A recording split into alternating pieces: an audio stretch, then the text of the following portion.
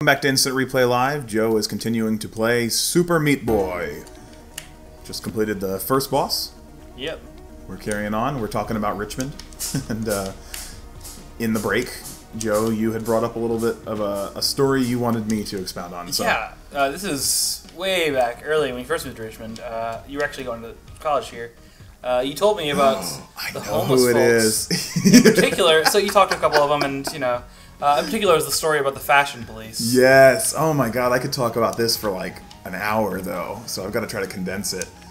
So this is a just absolutely insane story. It's funny because Joe didn't want to tell me who it was he was going to bring up. He wanted to see if I could remember it, sort of on the spot and organically. And of course, I remember this. This guy has left a major imprint. He's not Richmond famous. He's not someone I've ever met anyone else who could talk about him who wasn't there the day that we met him. But he was this crazy guy. I can't say he was actually homeless. In fact, I dare say he probably wasn't, because he had a shirt printed, custom printed, which I mean anyone could do, but custom printed with this very long-winded message on it that you couldn't read from afar. You had to get up close to actually read it. And I was walking to class one morning. I was running late because it was my first class of the day in college. And I saw the guy, very long, dreadlocked hair, older guy, which is already just, you know, kind of a weird thing to be around a college campus, and holding his shirt by the waistline of his shirt so that he could outstretch it to get a good flat surface, with his head down, staring at his own shirt, and he was sort of locked in position, like the entire time I had him in my periphery, he never moved. I'm not telling the short version of this story, like I said. I need to speed it up. Yeah. So I went to class, and the whole time, like, he was on my mind. Like, I wish I could have read his shirt. I want to know what that guy was about. And I came out of class, and he was gone. So I missed my opportunity. Until I met some friends for lunch that day in the cafeteria. And while we were in the cafeteria, I looked out the window, and he had moved to be standing right in front of the cafeteria. So I was like, guys, we've got to eat quick because I've got to get out here and see this guy. I don't want to miss him again. So, very rapidly chomp down our food. No one else cares anywhere near as much as I do about this situation. Like, they're all just okay with me going and checking it out. They're not excited about it. So I go up and I walk up and I read the guy's shirt. The three friends that I was with kind of huddle together and just have their own conversation about 10, 15 feet away. And his shirt tells the story of the Fashion Police, a government organization which monitors lesser criminals, specifically drug dealers and addicts, to then use their crimes against them as gosh, how do I even go into this without? I don't want to jump to the punchline, because well, it's not really a punchline either. I don't want to jump to the big reveal. Basically, just uses their crimes to leverage against them. Like, hey, we're not going to send you to jail, but you're going to owe us. And so the shirt left just enough information that I was really curious. And like I said, you have to be up close to read this, because it was fine print. So, like, I'm standing right next to the guy, and all I said at first was, like, hey, I just wanted to check out your shirt. Because clearly he wanted people to check out his shirt. So I said, so, you gotta tell me more about this. There's gotta be more to this story. And he's like, oh, yeah, man, totally. Total, like, you know, Chong, you know, from Cheech and Chong kind of voice and personality. Oh, yeah, man. Yeah, oh, yeah, man, totally. And so he goes on to explain pretty much what I just told you, with some added details about how, like, they enjoy using dealers in particular, because once they get a dealer, the favor that they'll ask for from the dealer is you have to give up your list of everyone you sell to, so that now they have a whole network of people that they can abuse with this. He also describes the men, the Fashion Police, as he calls them, in pastel blue suits, which is a very different sort of government issue uniform than I'm used to. But pastel blue, like, suit and tie, like, you know, FBI agent in a pastel blue, imagine that. Oh, and I left out one major element of this guy's physical character. So I mentioned the dreadlocks, the shirt. He also has sunglasses on, but they are not at all like regular sunglasses, and I've never seen a pair like them to this day. I imagine they were custom, but they were very well made. They were designed by the government agency that it works for. I would say they were designed by the counter agency that he talks about, which I'll get into in a moment.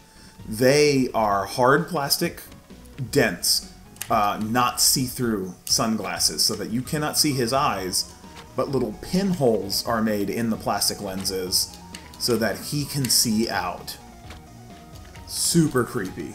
So he goes on to tell this story, and at that point in the story, it's pretty much, he has told me a standard conspiracy theory, right? Like, he has given me nothing fantastic other than the pastel blue suits and the fact that these are secret. You know, this organization isn't a publicly acknowledged government organization. Standard conspiracy theory. But then the jump happens, and it is amazing. He says, see, the thing is, they also make you get, like, cleaned up. You can't, you know, wear dirty clothes. You have to cut your hair real short and nice. That's why we call them the fashion police, because they don't like people like me, because that makes their magic not work. Their magic doesn't work on dirty people.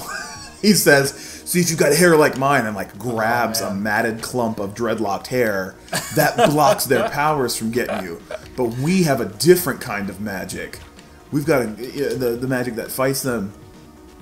And he's talking literally about a sort of like almost D&D druid-like nature magic that they have that they can use to counter in this underground secret war the mind control powers of the fashion police. The more clean and organized your life, the more easily controlled you are. And that's why everyone who's in the resistance does drugs, because that scatters your mind so that the fashion police cannot get their control over you. I am blown away at this point. I mean, I ask him every question I can think of about how they do this, how, like, where they operate from. Yeah. He describes the most amazing fantasy story to me in the modern day. And I mean, he was so glad to tell his story to someone, too. That was the other great, because no one else was talking to him. But it was so crazy. And, I mean, he gave the impression that he wasn't just doing viral marketing, that he, like, genuinely believed in this stuff. We did have that idea, like, there must be a book or something, and that he's just, like, selling the concept, you know? Right. But I didn't care. I wanted to know all about it. It was so incredible to meet someone who didn't seem dangerous. He just seemed into his idea. Yeah. I have met, sadly, a couple of dangerous people who have crazy ideas. To tell a much less fun story, I met a guy who was convinced. He sat down to me next to me at the bus stop and told me, "Man, I got a story." And I was like, "Wow, all right, let's hear it." And he said, "This story is going to blow up the world. It's going to be huge. It's going to be the biggest thing in the newspaper." And it was right around the time of the Michael Vick dogfighting case, because that trial was here in Richmond. And he's like, "It's going to be so much bigger than that. It's going to make that look like nothing." And I'm like, "All right, dude, you got to tell me." And he said, "There is a coven of witches running this city." Oh. Now, this poor guy was deranged and possibly dangerous. I was really worried. He goes on to say that his wife and daughter have turned against him because witches got in their heads and they told the police he was going to hurt them. But it was all lies and he didn't do anything. And he's building his case and his evidence and he's going to take it to the newspaper and it's going to be huge. And I just felt so bad for the guy. I didn't try to encourage him, but I also didn't try to stop him or make him feel bad because, first of all, you know, he could have been dangerous. I didn't want to have anything happen to me, but I also didn't want to set him off for someone else or make him just even feel bad, you know? Poor guy, definitely needed medical help. But equally as crazy story as the fashion police and those kinds of tales. I've always wanted to, like, write an urban gothic fiction, you know, so in Richmond. Did they overthrow the witch coven? I'd like to believe yes. It never made it to the news because Hellboy of course, got in there. Yeah. But man, the fashion police, that there was a guy who once was carrying a 2x4 down the street and said he was off to kick some ass, and genuinely seemed like that might happen too. There's some crazy stuff that happens if you just hang out on the streets of Richmond and, take a bus ride. Just take a couple bus rides, and some weird stuff goes on. Anyhow, those are my... The Tales of Richmond, as visualized by Super Meat Boy. Yeah, right. We didn't talk about the game once, did we? I don't think... Well, I mean, briefly when we started, but... Did we? Okay. All right. Oh. All right. Well, thanks for watching. I hope you have enjoyed these tales, and if you have any of your own Richmond stories, or if you want to hear more, let us know in the comments. We got to start the next one.